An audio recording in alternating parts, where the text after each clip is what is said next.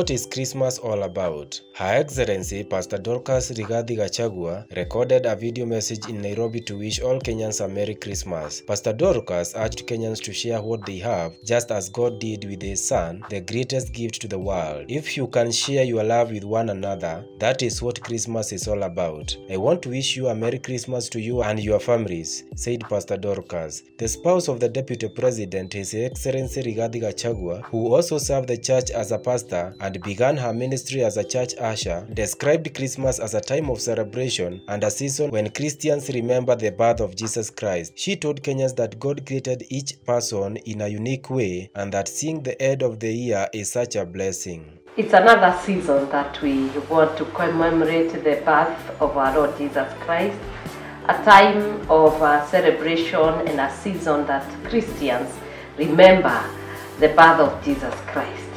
Christmas to every person is a day of celebration, and I believe that all of us, God has made each one of us in a very special way, and especially this time. Yes, it has been a year with a difference, with too many things happening, but we are here again at the end of the year during another Christmas.